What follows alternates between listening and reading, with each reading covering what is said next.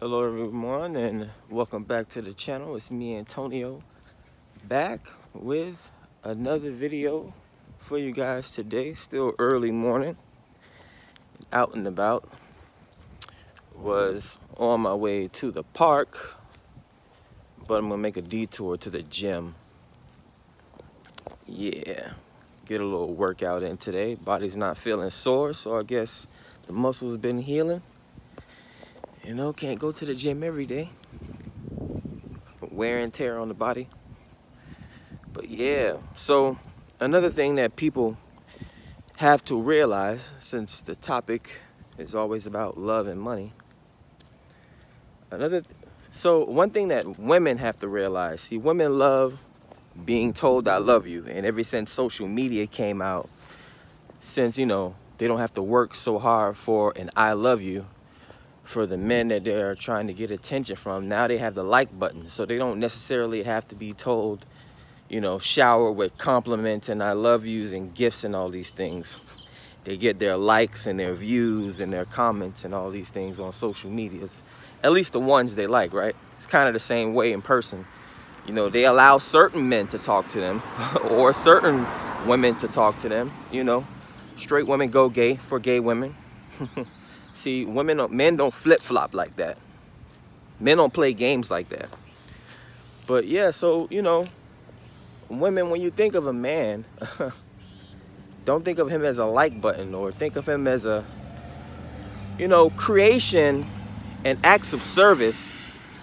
You know, even becoming a wife, that's the ultimate act of service. You're sacrificing yourself to take, you know, not necessarily take care of someone for the rest of your life, but, you know, and a man too, he's making the ultimate sacrifice as well. Now, I'm not really gonna get too deep into marriage. You know, it's, you know, one of those things that people have to weigh on their own ma'ats. So, you know, and, you know, kind of an enlightening thing that came to me as well was the Ankh is actually a snake hung around a cross, or the hanged man. It's all just a symbol of higher intelligence and higher consciousness. But yeah, women. So you're trying to tell me if I wasn't able to tell you I love you, you wouldn't want to be with me, or you would leave me? Or take, for instance, if I had my tongue chopped out, or someone chopped out my tongue, and I couldn't say I love you on a daily basis, you would leave me? So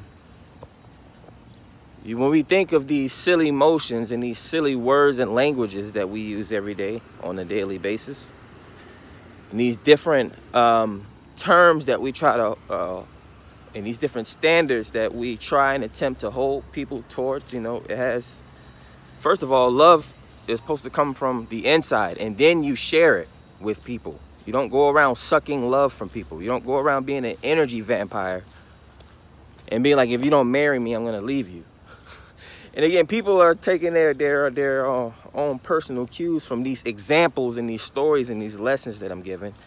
You know, these are not personal situations. These are not things that, you know, I go through myself. Or, you know, I experience them every so often. Lived 34 years, so I've had quite enough experiences, good and bad, with people in general. Because, you know, it's not just dating. You know, it comes a business, just daily life and things like that. You know, it's a proper time and it's a proper place for these different things that we undertake. But yeah, so ladies, you have to, that's why I say you got to learn something new every day. Keep an open mind and keep a clear channel. What if someone had a stroke and it's still the same person? Like, they still dress fly, they still know how to drive, they still, you know, mix the best drinks, you know, throw the best parties, they listen to the best music, but it is a certain switched off in their head to where now they can't even speak anymore. Because, you know, you can lose your senses, right? You lose your sight. A person can go deaf and blind, right?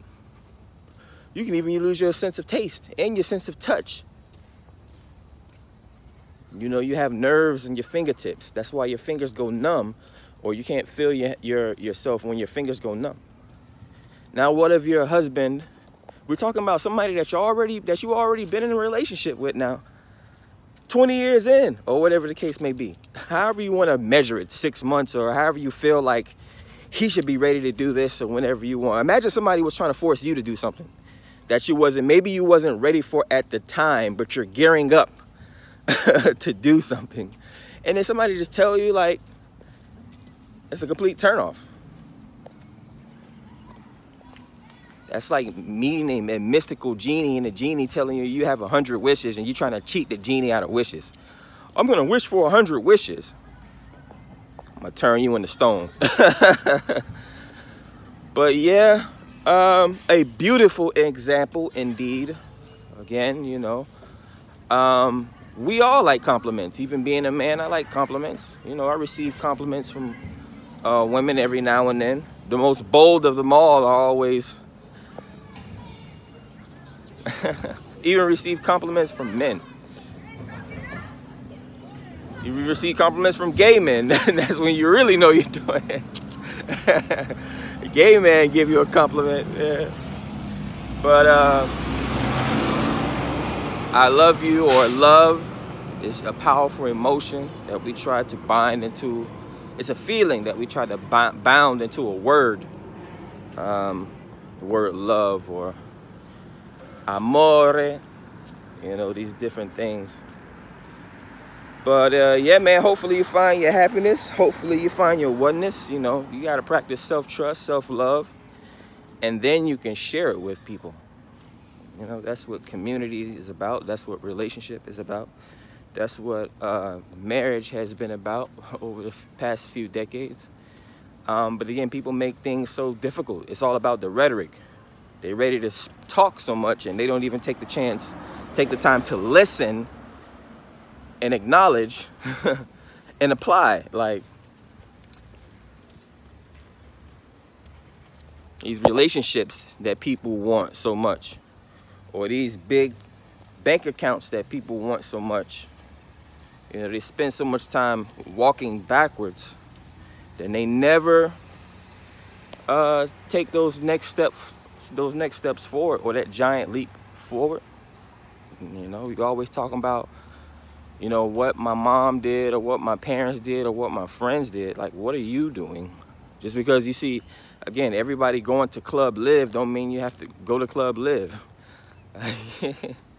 What was it, the lemur? That one little squirrel that a bunch of them jump off the mountain at the same time. Like, we're not animals. We have a higher intelligence. We are the higher human species, even though we're still animals, right? We're still mammals. But yeah, man, that's all I really wanted to talk about today. I know a lot of people don't really think about these things that often, and it's hard for people to learn these simple lessons. They don't even like to hear or listen. It's like they're stuck in like being frozen in a freezer, or being stuck in an ice age, or being stuck in a certain moment in history. Then they would bash the rappers. But indeed, I mean, again, what's wrong with being a pick-me? Maybe the rappers did have it right. I mean, they grew up in the street. They grew up in the community where people were reckless and running around. So maybe they had it right. Maybe these women need to be treated like pick-me's. The way they talk about them in their music and their mixtapes, maybe they did have it right. Nah, I'm joking. I don't promote that type of stuff.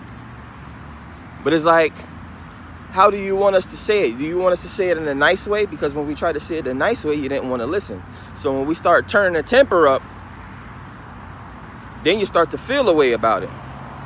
But you still didn't want to listen. Then when we say it in a mean way or an angry way and start ignoring you in public, stop buying your drinks in the clubs.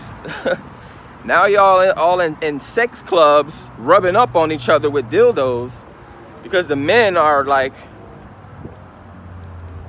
it's a fine line.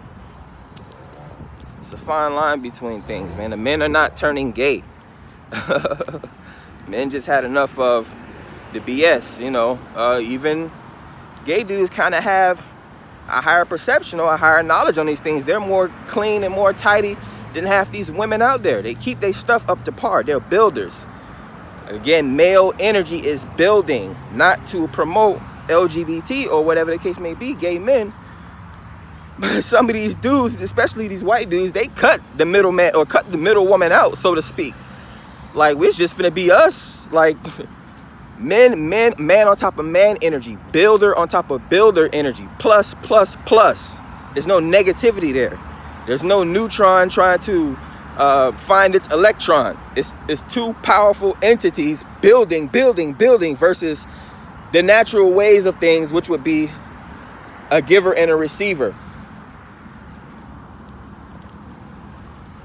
But again, you know, you'll never have a black man raised in the hood that sat around white folks in a professional setting and black women in a professional setting, walk down a river on his cell phone and explain these things.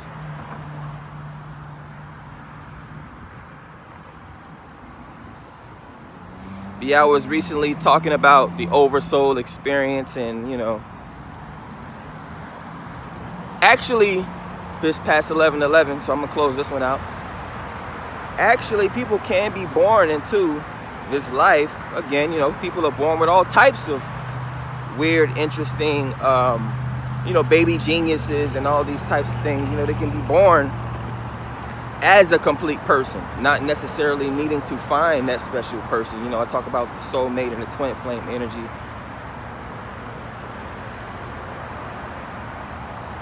All these different types of experiences that we are having. You know, instead of being born and your masculine and your feminine is split, we have people that's able to walk that fine balance. And it's not even trying to do it on purpose. It's just the natural way of things. We all know we have estrogen in us. We all know we have testosterone in us. Like, a part of being empathic or being intuitive is to know when your man needs a friggin' back rub, or knowing when your woman is ready to eat and what she's ready to eat, right?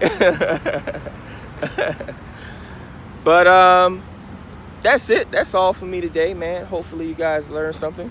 Feel like I got most of what I wanted to say out, but you know, as always, more. The saga continues. Add some water.